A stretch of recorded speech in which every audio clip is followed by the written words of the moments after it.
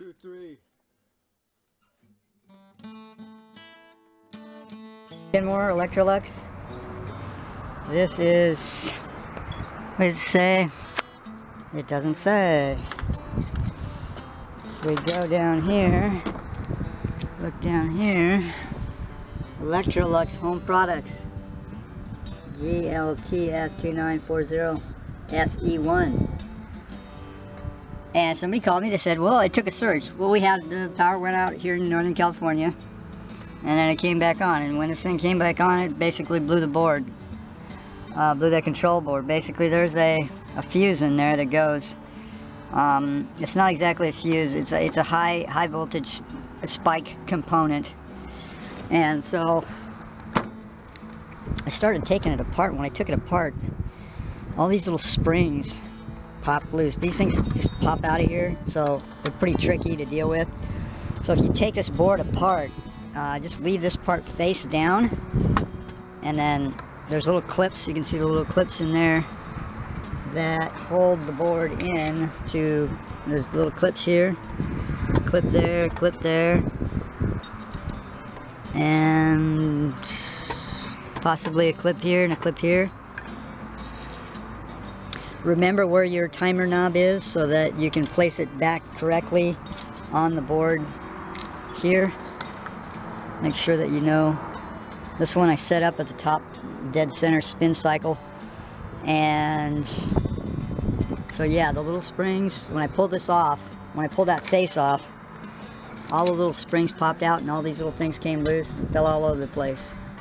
So if you take this board off, make sure that part is face down so you don't, save all those little doodads in there. And so if we look at it, we can see this burnt marks here, inside here, burnt marks.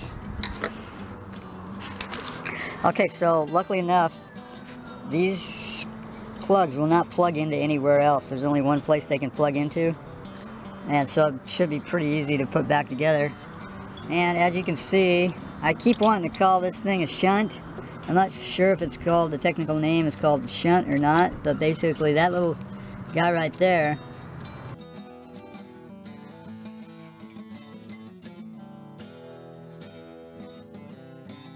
well, it takes the power surge. So basically, when a surge goes into the board, then instead of blowing up any other components or maybe just chips here,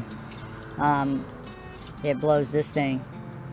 And so basically, I can't remember exactly. I'm just going to go and replace this component, but I believe that thing, I think it actually, when it blows, it creates creates continuity.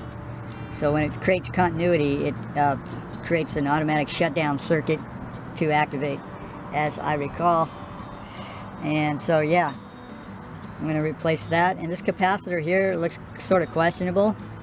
It's actually not bleeding right now, but if that capacitor were bleeding, I may replace that. Okay, so here is the component, basically a closer view. I don't know if there's any better or not. Sunlight works pretty good. Yeah, so yeah, that's the culprit right there. It's that thing.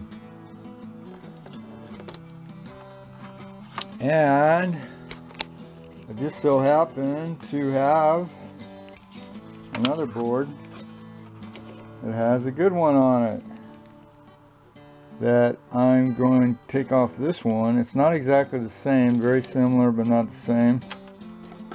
I'm going to take this off, a little yellow thing there,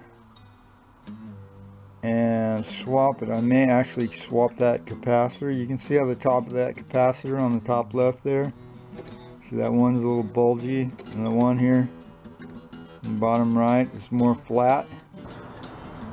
Okay, so I was able to check these components with the meter.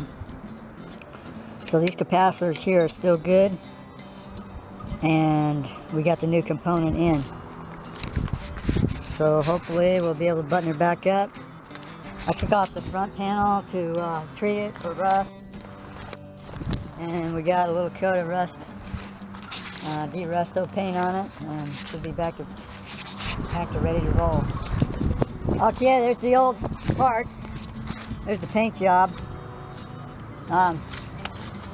Okay, so I had to glue this back together. It was like it took some hard abuse. You can see what I used is it's automotive glue, basically.